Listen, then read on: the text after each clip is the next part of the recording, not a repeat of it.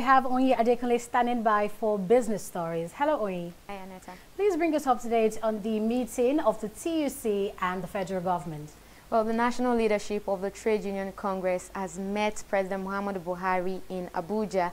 TUC's new national president, Quadri Olaleye, led other members to the meeting with Buhari at the presidential villa, where they asked the president to tackle Nigeria's economic challenges. The Minister of Labour and Employment, Chris Ngige, assured the TUC that the president has been working to better lives through the National Social Investment Program. Other issues that we discuss is also how to benefit from the new African Continental Free Trade Agreement signed. We have also explained to Mr. President why we should be an exporting country instead of being a consuming economy, where everybody will turn our country to a dump yard.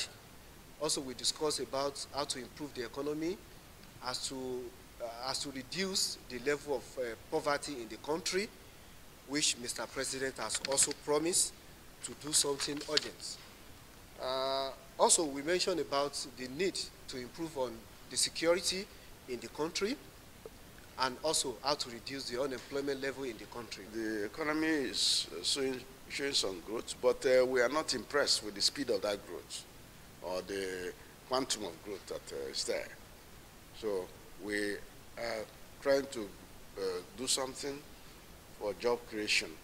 Apart from the fact that we have a National Social Investment Program, we need to actually trigger off something that will create more jobs.